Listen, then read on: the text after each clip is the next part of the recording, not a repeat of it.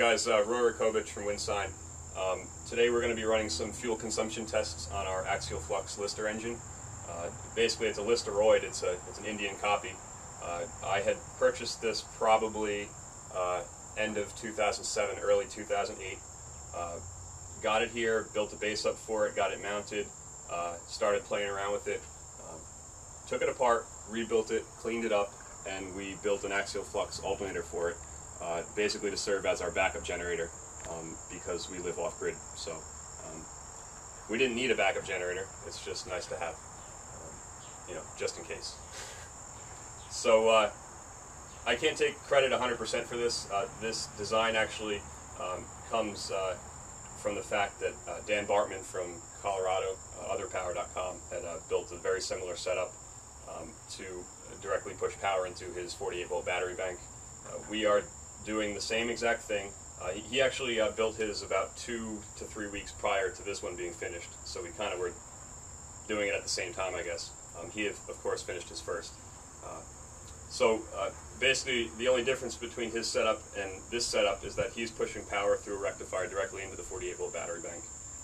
We are taking the voltage at a slightly higher level, rectifying it, feeding it into an MX60 power point tracking charge controller, and doing a buck conversion on it and trying to squeeze out a little bit more efficiency. It works best with a higher alternator voltage. At one point, the alternator voltage was higher than my battery bank voltage. Since that time, we changed to a higher voltage system, so unfortunately I lost some efficiency. At one point in the future, I may build a 100 volt alternator instead of a 48 volt, but currently it's a 48 volt nominal alternator. Let's see how this thing starts. It starts by hand. You got to crank it, so we use this hand crank here. You got to be real careful when doing this. Turn the fuel on.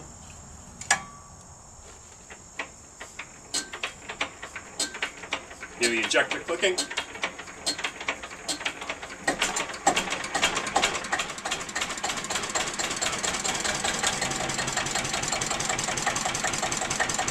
There it goes. Got it set up for about 630 RPM. Currently running on road diesel. We're going to run some tests.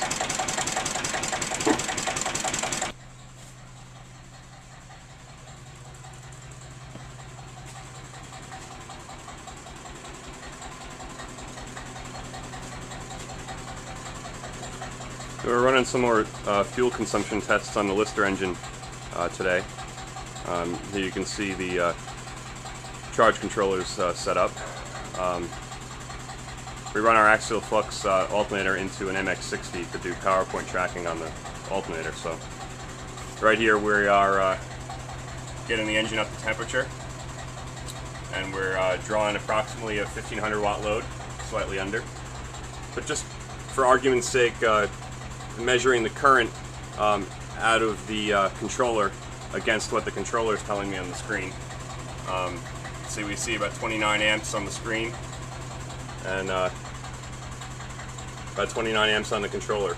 A little shaky, but it's close. We want to make sure that we keep the load consistent throughout the period we're measuring here, so we don't get any discrepancies in our calculations in the end.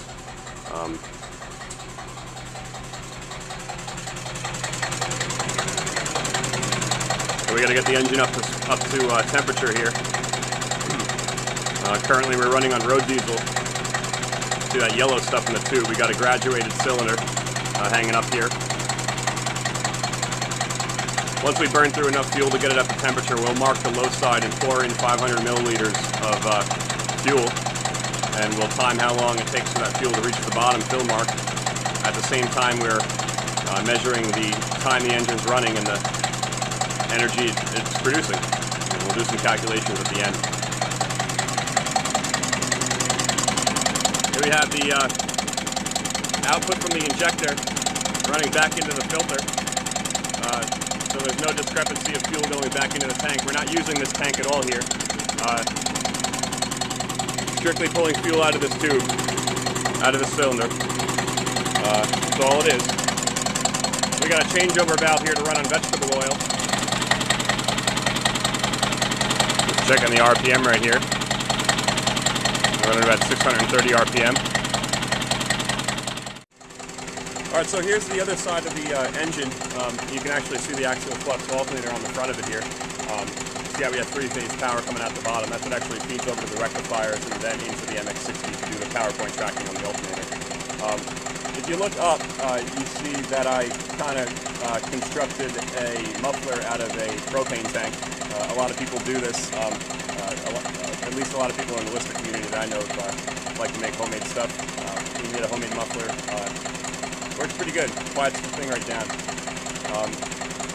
I guess also to note, this machine is also set up to run on vegetable oil. You can see the veg oil tank up there sitting on the shelf, secured to the shelf. In a minute or so I'm going to go over and change it over, and we're going to take a noise comparison running on diesel versus running on veg, and hopefully you'll be able to hear the difference, although the microphone on this camera is a very good microphone, so you may or may not hear the difference. I'll have my fingers crossed though.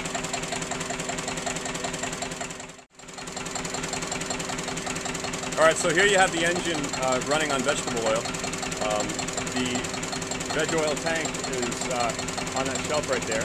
Basically it feeds down through a tube into a stainless steel shell and tube heat exchanger on the coolant output of the motor. They're running a 190-degree thermostat, I think, in the coolant port. So it gets heated basically up to approximately 190 degrees, and then feeds down through an insulated line into the changeover valve, which is also insulated, and then into the injector. So that basically allows us to run on waste vegetable oil. Of course, it needs to be filtered and dewatered and stuff first. But you can basically hear the difference, hopefully. It's a lot quieter, more peaceful and easier to live around. We kind of like that. So it's the sound of free electricity and the smell of free electricity. Thanks for watching.